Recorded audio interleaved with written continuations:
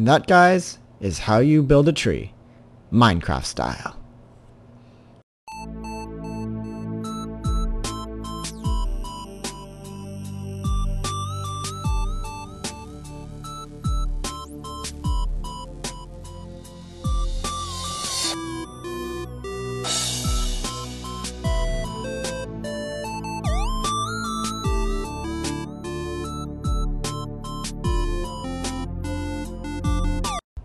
Alright, guys, now, in all seriousness, trees are kind of, in vanilla Minecraft anyway, one of the most lackluster objects in the game.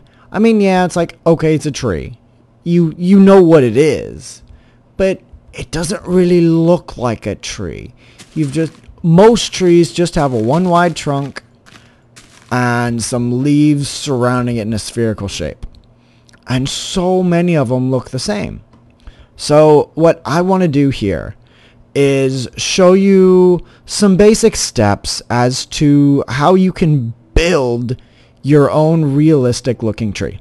Now, I have some examples over there, but I'm not going to get to those just yet. Right now, I'm going to walk you through some of the basic steps and then show you, or I'm going to walk you through the steps that I use, and then I will show you just more examples of those steps, essentially. Okay. Now, the first one is really you need to get your materials. You need to figure out what wood you're going to use and what leaves you're going to use, as well as what type of tree you want to make. In this video, I'm going to show you how to make a willow tree, or kind of like a weeping willow. And in this case, I have another item here just called Willow, which in vanilla you can replace for vines, and it'll look just the same. But because you want to choose your tree, because each tree really has its own different flair to it. You're not going to build a willow tree like I built this tree here. This is more of like a really large oak, kind of. But it's not a willow tree. And so you're not going to build a willow that way, or you wouldn't want to. Okay? So I'm going to show you what I do. The first thing I do, I build the frame of the tree, honestly. And I overchunk it. I make really big, and I make it really big for a reason. That way I can come back a little bit later and simplify it and streamline the tree and make it look a little better. And I tried doing a couple cuts of this, just like being quiet and whatnot, and that did not work for me. So where I thought I'd like voiceover, but that just did not cut it. But now that I kind of have a basic semblance of the tree, which, I mean, really, you'd look at that and you're like, that a tree? That doesn't even look like anything. Well, you're right. It doesn't. It looks like crap. But that is why I'm not done. So the next thing you want to do is really look at the trunk, okay? Or the very, very base of it. Because you want to kind of, depending on how tall your initial segment is, you'll really want to put a lot of work down into the bottom of the tree. And with both taking away and putting in blocks. Like you're really just trying to get that natural look. You don't want anything too linear, too man-made looking. You really want stuff to look organic. And almost nothing in nature follows a pattern. That's a lie. A lot of stuff in nature follows patterns, but they're not linear lines, and you really don't want straight lines. And I mean, in Minecraft, it's super easy to make straight lines, and that's not really what you want to do. You want to just like be be kind of as flexible as possible with it. Kind of. But you also want to make sure you leave your trunk or your base of the tree the widest part, because trees get, at least the trunk of the tree gets smaller as it goes up. And so then once you're kind of happy, I'm not extremely happy with this, but this'll do. This is more of a once you've got it happy-ish. But that's okay. That is a decent trunk for a tree. And one thing to kind of take into consideration is that the ease that if you want people to get up it, especially if you're building adventure maps and you want people to climb your trees, I mean, you can make some weird jumps and whatnot in your trees, and it'll look natural. It really will. I have an example of that over there that I will show you all. But now that you have your trunk, you want to kind of work on branches. Okay? Willows, well, your branches are made up of the 2 blocks that you have. As far as a willow is concerned, you'll use your wood for your major logs or for your major branches. And you also with willows, they kind of go up a little bit. So you want to go up, but then you want to droop down. If I could place blocks. But yeah, you want to droop down a bit. Not like really rapidly, but just kind of droop them a bit. Yeah. And then do that again.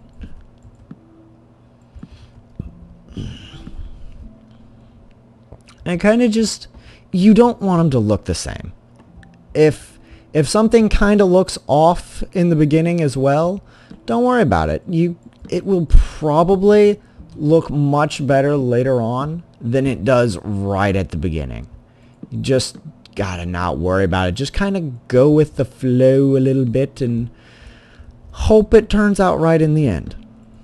But one thing you do have to be willing to do is judge yourself honestly. If your tree looks like crap, which many of mine have, especially when I was learning to make trees, then you just tear it down.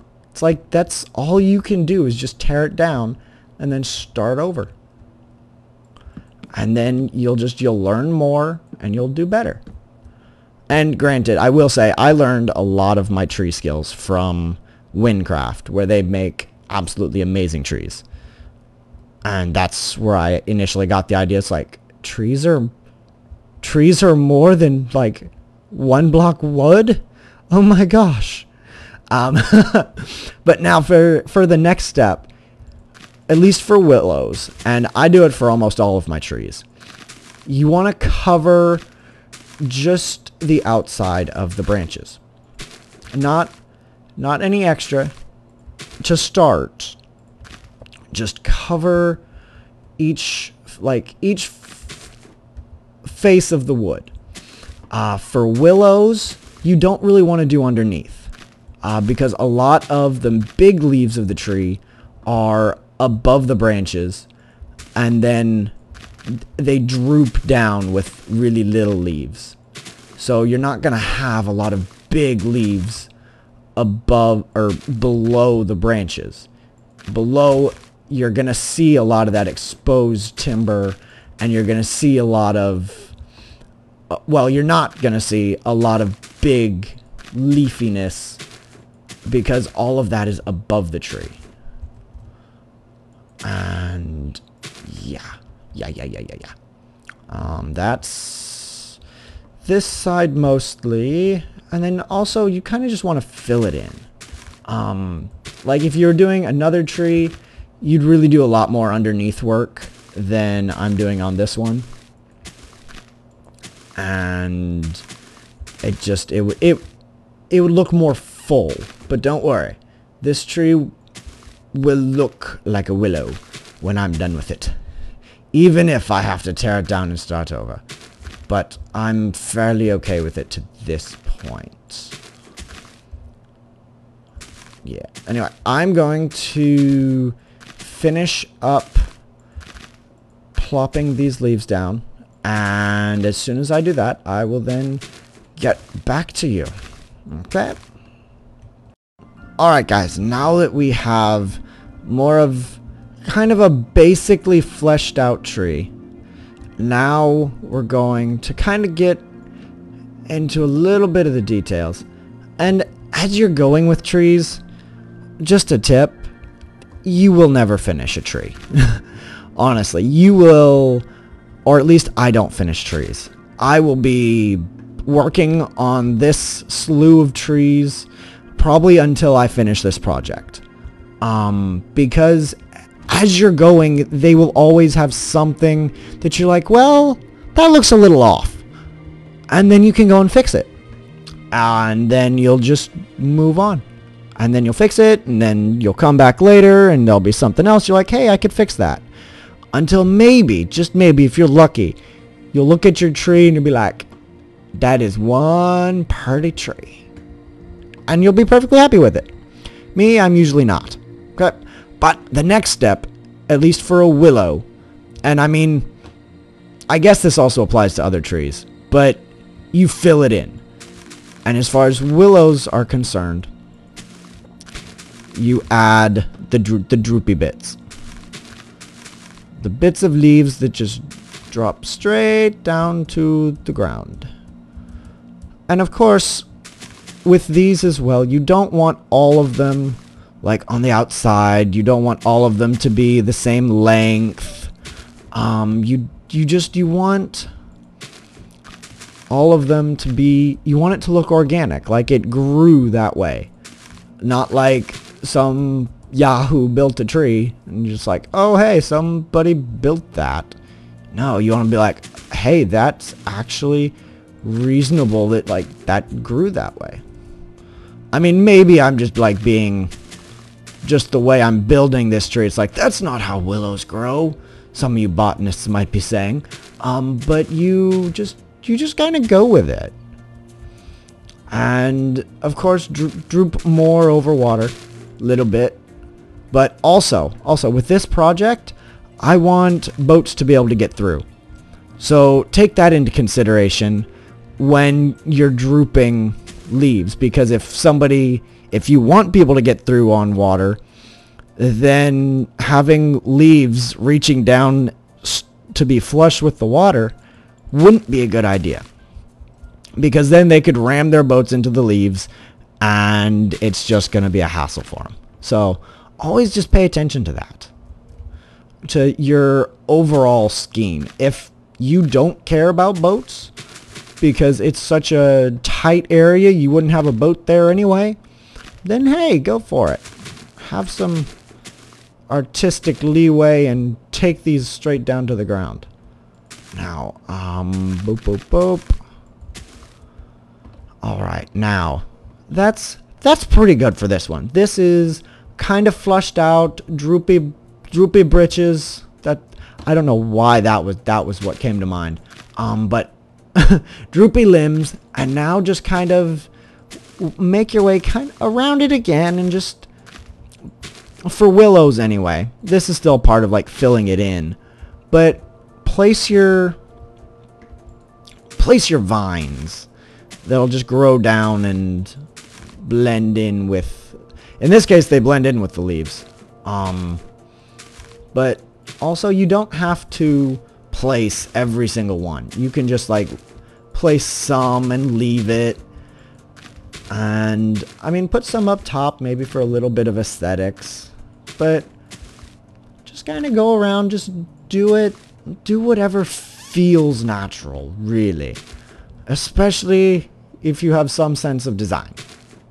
If you really don't have any sense of design, well, hopefully this helps you a little bit more to know what to look for. And I would definitely suggest going and looking at builds where people build trees. Because it's just like, that's where you can learn the absolute most. is just going and looking at other people's stuff. And I mean, tips, tricks, all that is just really helpful whenever you go to build your own big projects.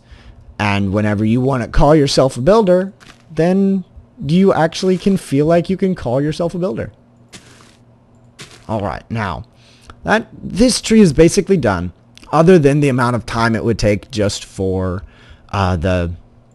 these willow vines to finish growing. And now we're going to come and take a look over here at some of the other trees. Okay? This one here I built a little bit ago. It's finished, and it's growing, and it has its droopy vines, and it looks pretty good. I'm really happy with this one. I'm pretty darn happy with this. These few here, I kind of like work from beginning stages down to later stages over at that end. These are all just really good examples of what a beginning tree, that first formation of it, can look like. This one, I just wanted it to start down at the bottom, move over, and then scooch a little bit to the side as it goes over the water. This one, I wanted it to be more droopy, and so this one, as I flesh it out, it will have more hanging over the water and less covering up back here. This one, kind of a little, this is where I'm starting to like words. Refine the trunk. There we go. I didn't do anything down there, like I kind of should have. Like there should be, just some stuff. Boop. There we go. And that's already looking much better. Oh, ignore that. Oh, Facebook. Supposed to actually go and record at a friend's today, but that may or may not actually happen. Silly friends getting distracted by other friends. And then this one, kind of a start of a branch. I don't know if I'm going to keep that. That's kind of just weird, and that doesn't look good to me. This one here, that one's actually like nearly done. So I'm going to come over here first. This one here too, just kind of refined the trunk a little bit. And we have a cow climbing my trees. I've had the same cow climb this tree twice. It was weird. This one here, this one I'm going to tear down. This one I don't like for the purposes of being a willow. Over here, well, I meant to finish that one more before this. But it should kind of go up and then have its branches go down.